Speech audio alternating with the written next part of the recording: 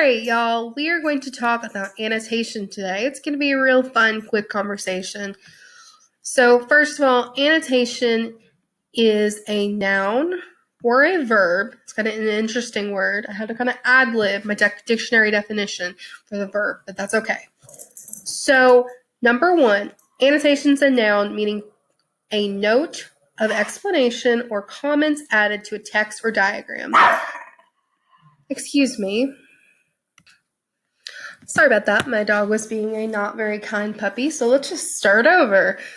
All right, so our dictionary definition is going to be, for a noun, a note or explanation or comment added to a text or diagram. And that means these little things, you can sort of see if I can move the bubble, these little notes that the person has put in these margins, right?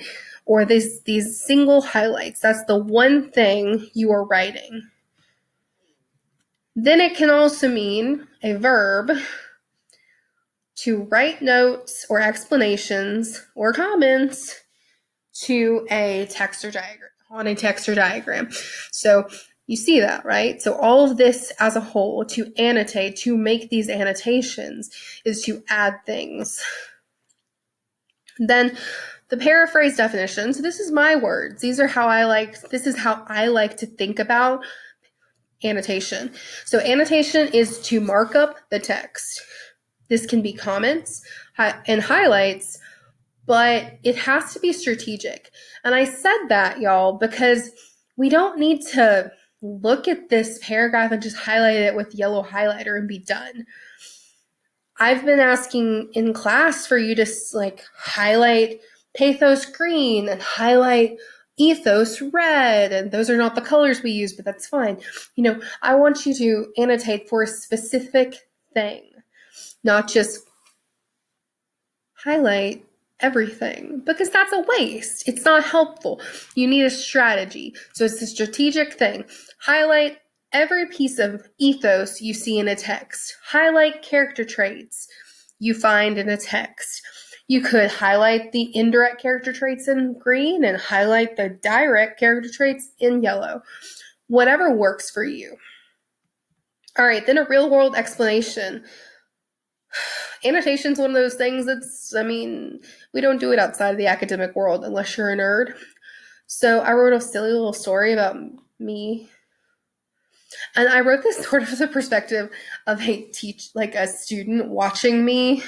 So if we were in a traditional classroom, you could see me very often hunched over the lunch table annotating my grad school work. Okay, so Miss Withers annotates constantly. Every day I look over and she's bent over her book, scribbling with her flare pens, marking her thoughts, ideas, and doodles. So this is an example of annotation in the wild. This is annotation. And then my visual representation I wanted to add, I really wanted to do some actual annotation for you, but I've done that a lot in our close reading videos. So instead, I just plopped this cool picture down here, and you can see it better in the Google slide that I'm going to post. But you can see that this person has strategically highlighted some things in blue, yellow, and red. They've written things. We don't know what their directions were, so we don't know what they were looking for.